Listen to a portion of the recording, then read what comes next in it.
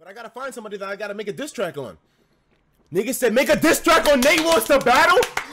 Oh! Should I do it? Nigga, should I do it? Make a diss track on Nate? Or should I make a diss track on TheKingNappy? Cause fuck TheKingNappy and fuck Nate Wants to Battle. Maybe I should do a diss track on both, but then again, to be real with you, my mantra is to fuck I almost said is to fuck them. No, I don't want to fuck TheKingNappy, and I damn sure don't want to fuck Nate Wants to Battle. Good. I'll leave that to whoever one stays with him. But I mean, whoa!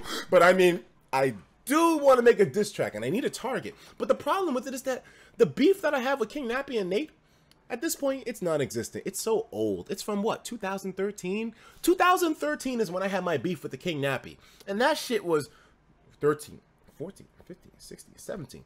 4 or 5 years ago. It's not relevant anymore. I can't start a YouTube beef with TheKingNappy. I mean, come on. I mean, after all, didn't I already pass him in subscribers? I mean, wait a minute. TheKingNappy, wait a minute.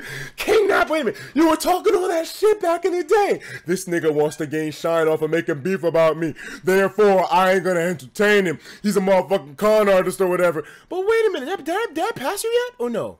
Did I pass this nigga yet?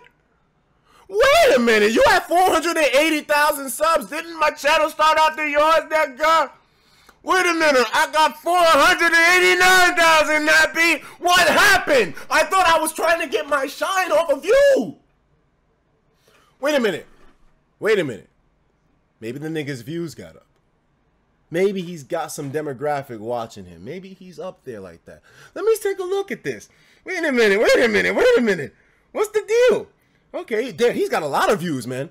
6 hours ago, 4,000, all right. 22,000 views a day ago. 4 days ago, 33,000. That's pretty damn good, man. Shit, numbers like that. To be honest with you, that's kind of big ass numbers right there. Wait a minute, Nappy. Wait a minute. Your boy is netting at least 100,000 per video. Let's go back a week. Oh shit! Wait a minute. 232,000 views. 351,000 views. Wow, I guess I must have gotten a lot of shine off of you, Nappy. Fuck that nigga. But yes, it's old beef. As much as I made a big deal out of it just now, it's old. I don't need to really give a fuck. And Nate Wants to Battle. There's no need to bring that shit up again, to be real with you. Because, I mean, come on, man. It was like, that shit just, it felt like, it's done. To be honest with you, Nate Wants to Battle was kind of my first evisceration, to be real. And you know, the issue behind that was so serious, I don't want to bring that back up. Disgusting. Absolutely disgusting factors. And to relive that wouldn't be preferable in my opinion. So no, we're not going to be doing a diss track on Nate Wants to Battle or TheKingNappy, because Nappy's already fucking done. And plus, it's old. It's old. It's old. To be honest with you, hating on TheKingNappy now is a fucking meme in our channel.